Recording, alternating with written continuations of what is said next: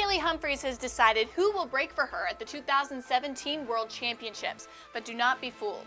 We're still no closer to knowing who Humphries will slide with should she go for a third Olympic gold medal. Melissa Lothels and Cynthia Paya have been taking turns braking for Humphries this season.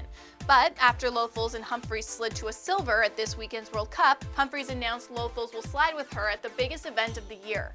Humphries says she's enjoyed watching the healthy rivalry between the two brakewomen, but at this point, Lothels brings greater velocity and speed. However, the World Championships are just one of many events between now and the 2018 Winter Games, so we can't really read too much into Lothels braking at Worlds. We could be waiting until a week before the games start to find out who brakes in PyeongChang. So Paya has plenty of time to battle it out with Lothels for a spot. Or Heather Moyes could just come back. Her and Humphries did win those 2 Olympic golds in Vancouver and Sochi.